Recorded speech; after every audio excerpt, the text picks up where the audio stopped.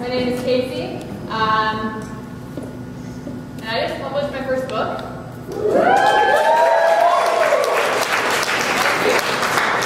Now, the first thing people always say to me when I tell them that I published a book is that they tell me that they too have a story that they'd like to tell. So people say things like, I have the greatest idea for a book, but I just never have the time to write it, you know. Or they say things like, I've always wanted to write a book, but I never know where to start. What's the secret? Okay, so I'm going to tell you today that there is no secret. Being productive and finishing what you start is simply a matter of finding your passion and the motivation to work. Okay, so I am passionate about stories. My job as a writer is to create content that will engage an audience, that will entertain. So things like invention, creation, production, these are things that take time and work and effort. But I, like so many of you, suffer from procrastination. Procrastination is the silent killer of productivity.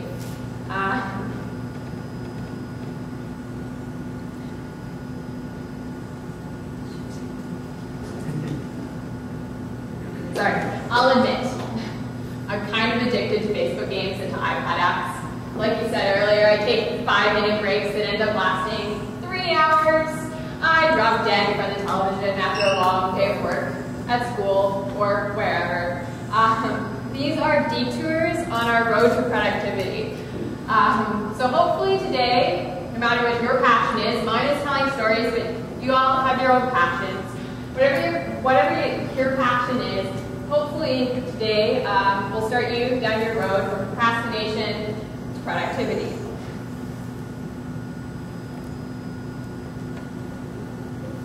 So the first thing we need to ask ourselves is, what is procrastination and why do I do it? So procrastination is a serious problem with self-motivation. It's the semi-conscious decision to tell ourselves that something we could be doing right now will get done later. So we convince ourselves that something we could be doing now, we could do after we have an exam, or tomorrow, or next week, or after I graduate. Because we figure that, or we manage to convince ourselves that after that time frame has elapsed, we will have more energy, or time, or knowledge to get something done.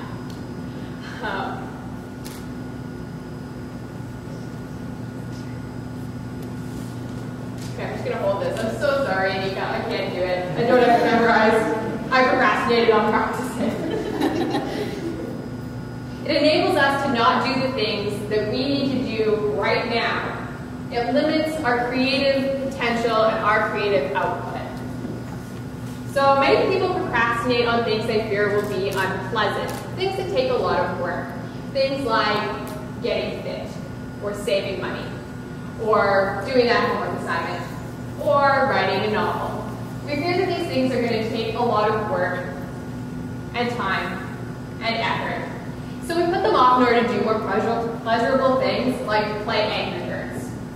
Okay, but this fight that's going on in your brain is a war between the prefrontal cortex, the part of your brain that tells you that you need to work, and the limbic system, the part that always wants to play. So why is it that so often our limbic system wins out and we procrastinate? Even when the thing that we're procrastinating on is something that we'd like to do, something like writing. I love to write. That's my passion. So why don't I always do it? Why aren't I constantly writing? Why aren't I always being productive? The simple answer is a fear of failure. The amygdala, this little piece of your brain right here that controls fear and anxiety, teams up with your limbic system to trigger what is called the fight or flight response. So while writing an essay might not seem on par with encountering a wild lion on the Serengeti, for your brain, the reaction is essentially the same. The fear that you will fail this essay or assignment or get eaten by the lion causes your prefrontal cortex, the decision maker, to shut down. The procrastinate is just the same. The urge to procrastinate is the primal instinct to run from the lion. So how do we beat a primal instinct? Some people will tell you simply set deadlines. Plan ahead and stick to your outlines. Now, as students, we receive outlines for what we need to get done. We receive deadlines months in advance. But how many of us, Joanne, actually start an assignment on the day that it's assigned? Okay, we got a couple. Okay. Okay, most of us don't. So if setting deadlines was the only thing we needed to do to be productive, all of us would be productive already. But we're not. This is because it's only the first step on our road to production. So perfectionists like me use procrastination as a self-handicapping tool in order to avoid the responsibility for negative outcomes. If I begin an assignment on the day that it's assigned, or I start writing that novel when I get a great idea, and that assignment later fails, or the book receives negative reviews or doesn't get published, the only person I have to blame for that failure is myself. Whereas if I wait until the day before it's due, and I procrastinate, and then I hand it in and it fails, it's only because I didn't have the time to adequately complete it. I can shift the blame from myself to procrastination. I'm not taking responsibility for the fact that I procrastinated, but rather I am shifting the blame away from myself. This is how I deal with my fear of failure.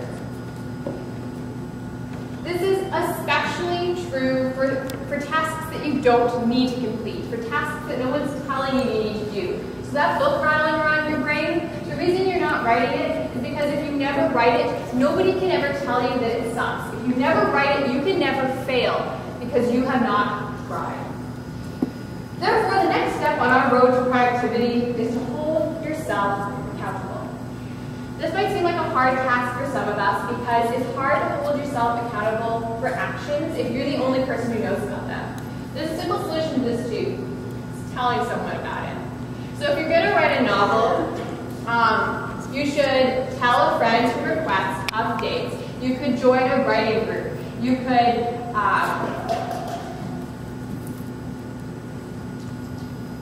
you should tell a fellow writer about it and explain your ideas and what you want to get done in a certain time frame. Share your deadlines and your expectations, and get all of that out in the open.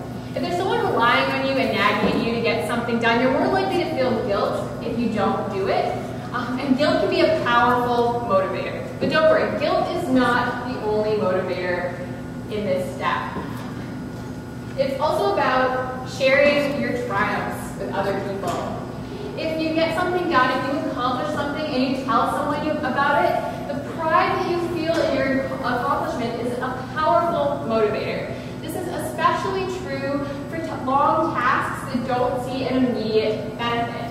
That's our next roadblock. No immediate payout, no immediate reward. We are more likely to procrastinate on tasks that don't show an immediate benefit to ourselves. If we don't have immediate gratification, we don't feel the urge to complete our tasks. If it'll take me 6 months to write a novel, why would I start it today? I won't see an immediate benefit. There's a simple solution to this too. Provide yourself with rewards. Reward yourself with things that you enjoy. This is called positive reinforcement. Always stumble on that one. Giving yourself a treat when you do something unpleasant tricks your brain into getting excited to do it the next time. Delaying gratification until you complete a task to make you more likely to want to complete it. If I finish this essay tonight, I'm going to watch Dr. Who. If I work out for 2 hours, I'm going to eat that chocolate bar. If I write 1,000 words, I'm going to play a couple levels of Angry Birds. Now, what I've told you just now might sound a little overwhelming. If I have to complete a task before I get my little reward, I will always be working. It won't be worth it. This is why step 4 is so important. Setting smaller goals. Break up these huge tasks into smaller parts, sometimes teeny tiny parts. For writing a novel, it might sound logical to break it up into chapters, but I don't know any novelist who could just turn out a chapter every day. Break it into manageable parts that make sense to you. So this could be setting a word count goal for yourself, or a milestone you want to hit, or even just a set amount of time that you want to put in to work every single day towards your goal. So what you can do to start this is to start a calendar and to write down how much you need to get done every single day in order to complete your task in a given time. At the end of that time, if you stick to your schedule and you work at it just a tiny bit every single day, eventually you will have tangible proof in your hands of your hard work. Sometimes we focus too much on the big picture and not enough on the step in front of us, I say as I'm tripping, and not enough on the step in front of us. Baby steps will get you to the finish line slower than sprinting, but you won't be so exhausted when you get there. So once you've planned out your mini goals and you've set aside the time to complete them, it's time to get to work. But how are you supposed to work if Judge Judy's on, or your boyfriend is texting you, or you haven't checked your Facebook in like an hour? Temptation is everywhere. This is especially true if you're sitting at a computer with internet access, right? The way to overcome this roadblock is to remove temptation and limit your distractions. Turn off the TV. Move into a space that is designed for working, like your desk or the library. Don't have Facebook open in the background, ever. If you can't do it yourself, if you don't have the power of will to not have your Facebook open, there are programs you can download that will block problem sites from being able to be visited during your work time, and that will, stop you from going to check your Twitter, your Tumblr, your Facebook while you're supposed to be writing that essay for Shakespeare class that I'm supposed to be doing right now. But if the internet isn't needed for your task at all, I recommend you just disconnect completely. Disconnect from the Wi-Fi, turn off your phone, turn off the television, everything. Tune out of the real world for just a minute. And in that quiet space, you will find your productivity. So let's go over the steps we've covered. Set deadlines, hold yourself accountable, reward yourself, set smaller goals, remove distractions. 5 simple steps to get your butt in your desk chair instead of on your couch. I'll let you in on a little bit of a secret here. The conditions are never going to be perfect. Never. If you wait until you have more time or more energy or more knowledge, you will never get started. You might need to do your task more than once. You might need to start over. You might need to write a second draft. You might need to work harder to do your task because you started it too soon. However, every time you do a task, it gets a little bit easier to do. Now, I'm going to do a test here. Can everyone say this with me next time? Okay. Set deadlines. Hold yourself accountable. Reward yourself. Set smaller goals. Remove distractions. If I can do it, you can do it. So what's stopping you? Let's get started.